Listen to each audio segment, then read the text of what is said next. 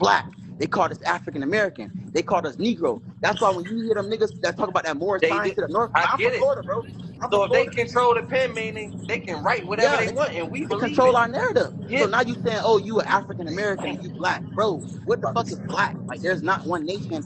Everybody else is Mexican American, something American, Chinese American, but nigga, we're black. They call us African American, but what that really means? They just trying to make us feel like we only come from Africa.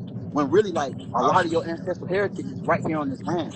So Like, basically, bro, you saying they writing the narrative for us to think we from yeah, Africa. We go to school and learn about that shit. for They own sure. the pen. But school, like, bro, if you really came from Africa, why would they tell you the truth? Why? If somebody kidnapped you, and why the fuck would 20 years later would they tell you, hey, I kidnapped you and I made you do all this? Like, why would they tell you that?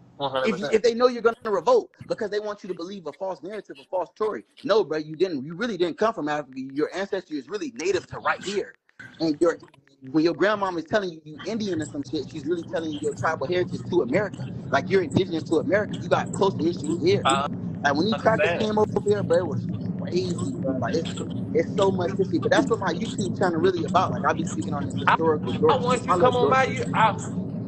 I'm gonna say. I mean, we can do it. We can do it later on. We can do it at like 10:30. I Please want to do, live bro. stream on my YouTube, and I want you to tell my YouTube this shit. All right, bet. That's a blessing, bro. I really appreciate it. Just try Yeah, to young remember my nigga. page, nigga. Screenshot my page. I'm Don't gonna forget remember your about me. page. Cray ain't gonna let me forget it. Yeah, that's my man. You know, I done did a lot of shit, but I Boss really done Stuff robbed, Benny. I really done I jacked, I ain't gonna really done forget killed Boss some Stuff shit. Benny. We gonna live stream at 10:30. I'm gonna send a link to your DM. All right, Slim, just text me the specific topic you want to stick to. Cause you We know, gonna talk. I'll be all around the board with this shit, but Man, King, I you just can be love to all speak. around the board. I want to listen. You just hit me. That's Basically, you saying crazy, bro. the And you know what's history. crazy? Because I really learned about all this shit through me going to the DMV. Like when I went to Waldorf when I was 16, bro. Like Yeah. I know it's kind of funny, y'all. Like, cause I'm from Miami. Like I'm from the projects in Miami, so I understand when y'all be like Waldorf is probably like the Dortville. But that was my first taste of like living in the suburbs, bro. Like I never knew about DC and Maryland like that, bro. Like a lot of people from the South, we don't know about the DMV, bro.